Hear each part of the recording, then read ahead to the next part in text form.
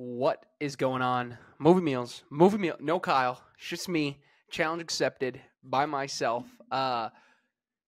Kyle is on vacation, so he was not able to film or react. I know this came late. We normally get up, we do it at the crack of dawn, but I moved to where it doesn't come out at the crack of dawn, these Oscar nominations. So I'm here to film and react. I got to pull it up here real quick. I don't even have it up. Gosh, I'm not even good without him. But thank you, Movie Meal patrons, Kimberly, Karen. Go do all that great stuff.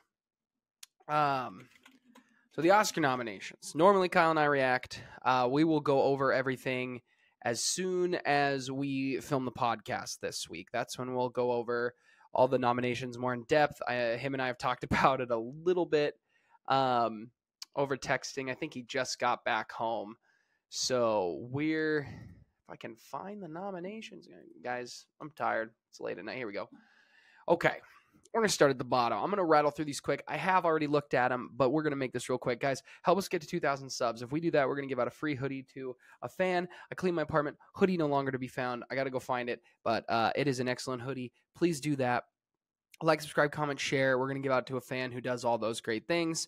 So let's get into it. This is going to be a quick video. I'm going to quickly rattle off everything and just give you my quick thoughts. I've got 2 movies I really want to see left, which is Anatomy of a Fall and Society of the Snow. I believe, Zone of Interest. I will be seeing 2 of those this weekend. I just haven't had a chance to sit down and watch them. I've been busy this week, but let's get into it. So makeup and hairstyling, we got Golda, Maestro, Oppenheimer, Poor Things, Society of Snow. All those sound great. I haven't heard of Golda. I'll have to check that out, but this is probably going to Poor Things if you ask me. And Kyle and I will get more into depth, but I just want to do a quick reaction here. So production design, Barbie, Killers of the Flower Moon, Napoleon, Oppenheimer, and Poor Things. Oh, this could go in any direction. My gut right now says Barbie. I'm not really thinking anything that's a snub here for sound. The Creator, Maestro, Mission Impossible, Dead Reckoning Part 1, Oppenheimer, and Zone of Interest. Oppenheimer for sure. I think it's tough not having Godzilla -1 in there. I think that's a movie that should have probably gotten a nod here. I don't know what I would have pulled it out for. Maybe The Creator. The Creator did have a solid sound design, but it really only deserved the VFX. Let's keep going here. Film editing, Anatomy of the Fall, The Holdovers, Killers of the Flower Moon, Oppenheimer, and Poor Things.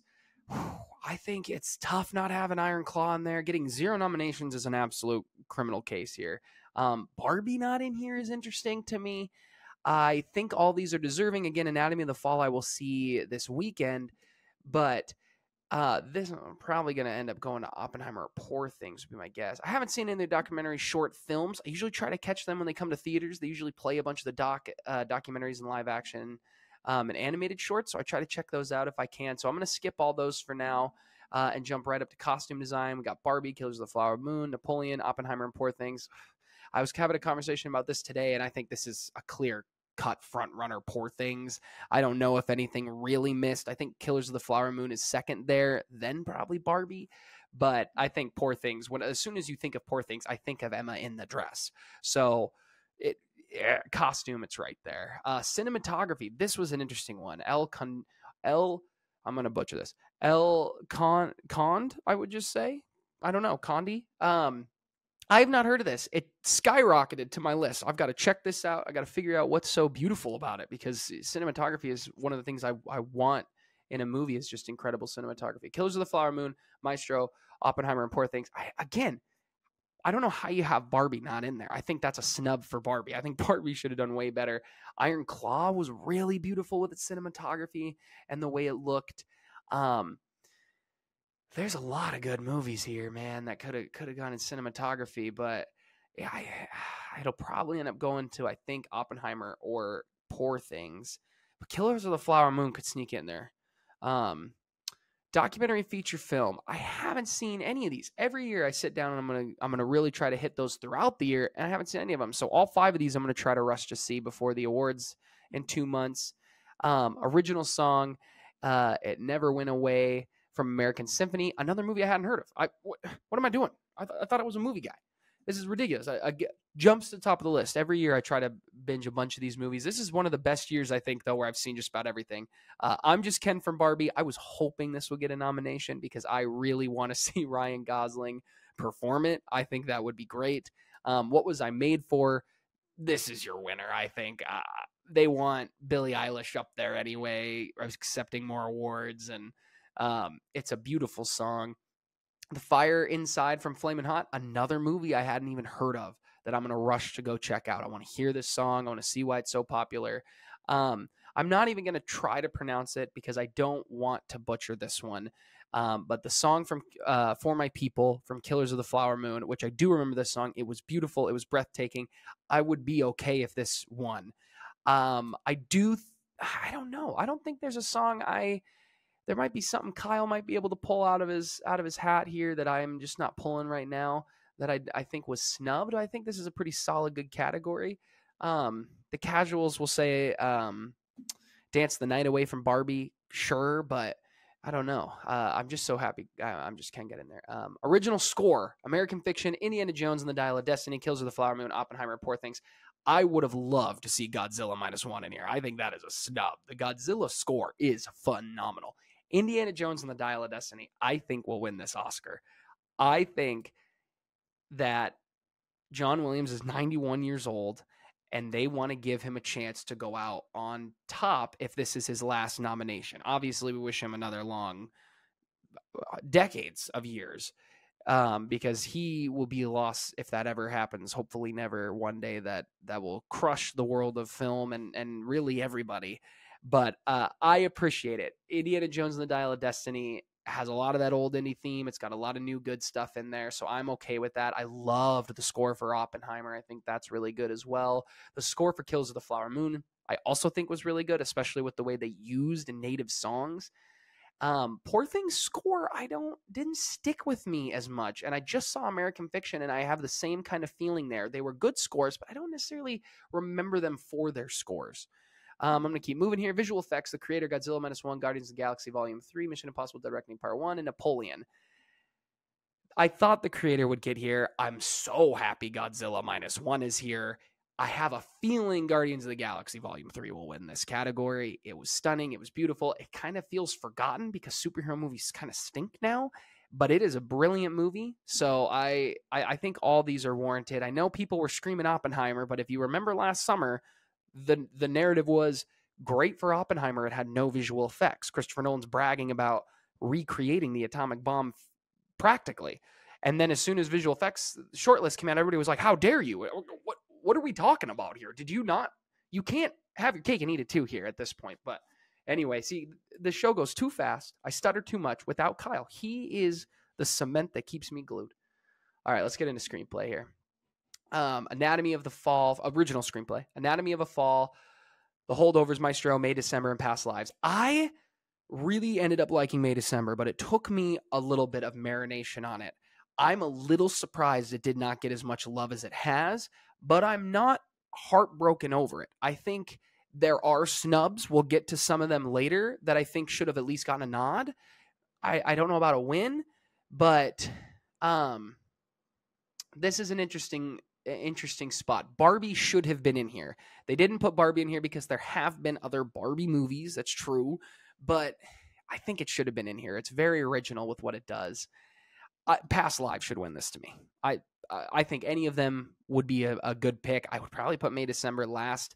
I can't count Anatomy of Fall. I haven't seen it yet. I'll come back to you. Hopefully I'll have watched them by the time Kyle and I film our podcast, but Past Lives is the best movie of the year last year to me. Adapted screenplay, American Fiction, Barbie, Oppenheimer, Poor Things, Zone of Interest. I will also be seeing that this weekend.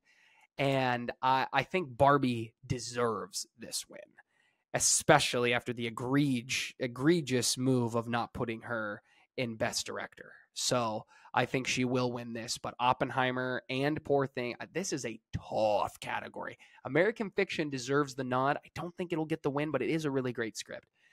Animated feature film, The Boy in the Hair and Elemental, Nimona, Robot Dreams, and Spider-Man Across the Spider-Verse. Spider-Man Across the Spider-Verse probably should have popped in cinematography. That's the one I'm forgetting. And people think, oh, it's an animated movie. You can't have cinematography. Boy in the Heron probably should have had cinematography over other movies. They're both breathtaking.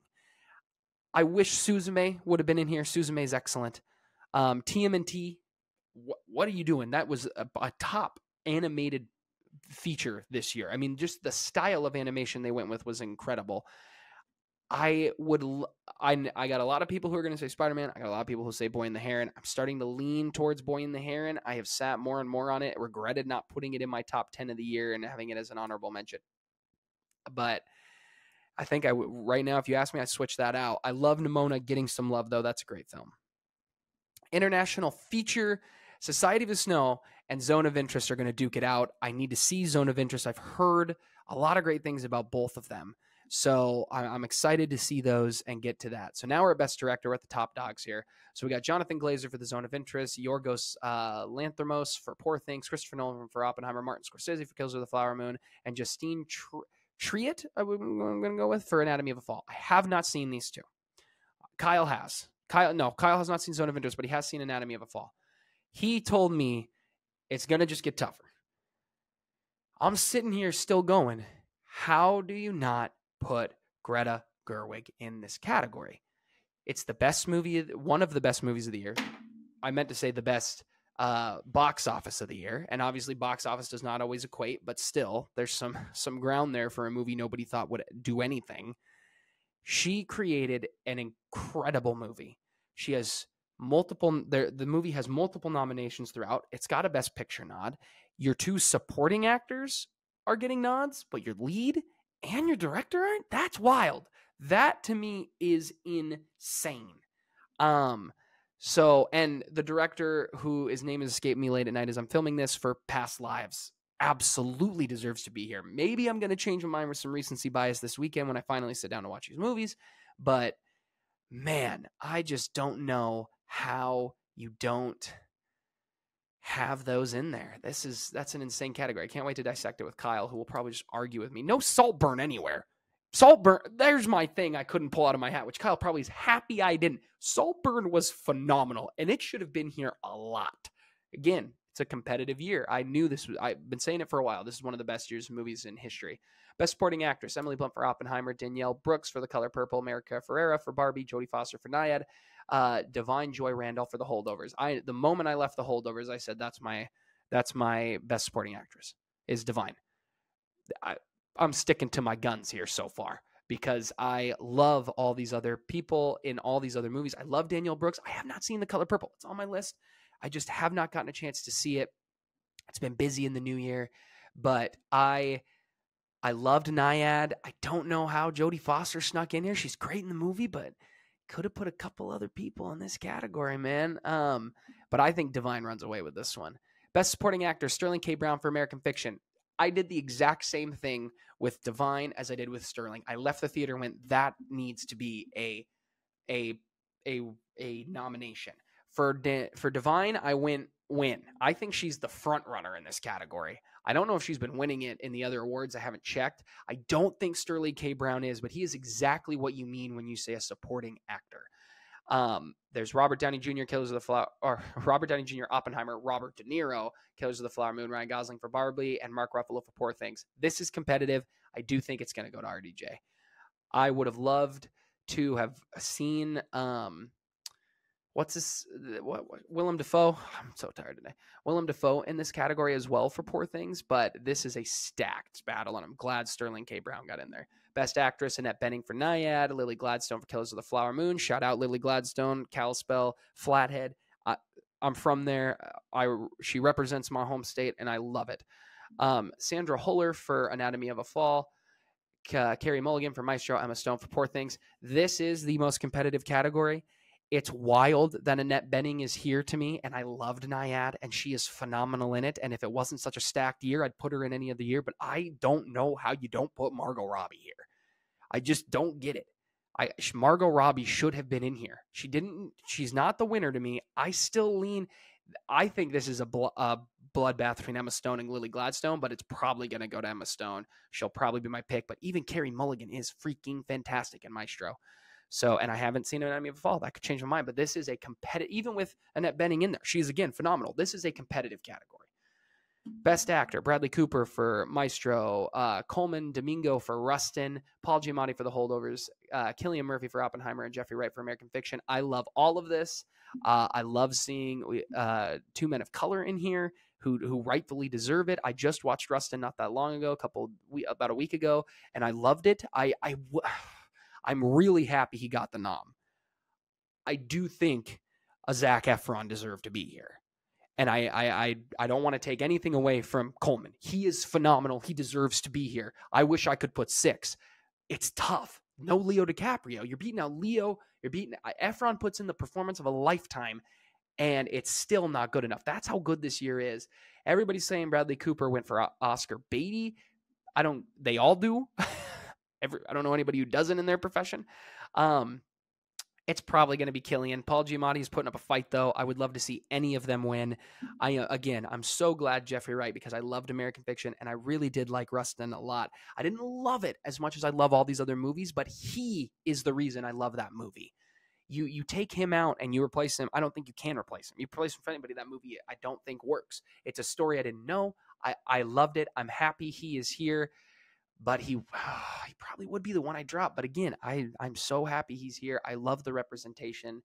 The Oscars finally start to seem a bit more diverse in the way they view movies is, I think, the biggest change right now we're seeing, where they're looking at lots of different types, which is starting to slowly lead to more diversity. We're not there yet, but we are getting there. I really noticed it with Parasite that one year, a couple years back. But Best Picture, American Fiction, Anatomy of a Fall, Barbie, The Holdovers, Killers of the Flower Moon, Maestro, Oppenheimer, Past Lives, Poor Things, and The Zone of Interest. I have seen all of them, but A Zone of Interest and Anatomy of a Fall. I'm hyped to see them all. Past Lives was my number one last year for a right reason. It made me feel things I've never felt watching a movie. I loved that movie so much. I loved this category. I am so happy Barbie is here. It's tough for me. I think A Boy and the Heron should have been, I hope it was competing, because I would have probably wanted it to be here. I would have probably swapped it out. Maybe Spider-Man Across Spider-Verse 2 was just so phenomenal. But anyway, these are my quick thoughts, my quick reactions. I love the Oscar season. We'll talk about it more and more on the podcast as it comes up. I know it was quick. I know we were rattling. I'm moving quick. My thoughts are a million miles an hour. You see that skyline back there, city of Philly. Go Birds, even though they let me down. Go Flyers. Hey, they're probably losing right now. But yeah, guys, what do you think? Comment below. Let us know. Check out the podcast, because it's coming. It's coming. It'll be here this weekend, probably on Monday, normal time. And make sure to like, subscribe, share. Help us get to that 2,000. Leave a comment. And as always, thanks for watching, Mom, and we'll see you next time.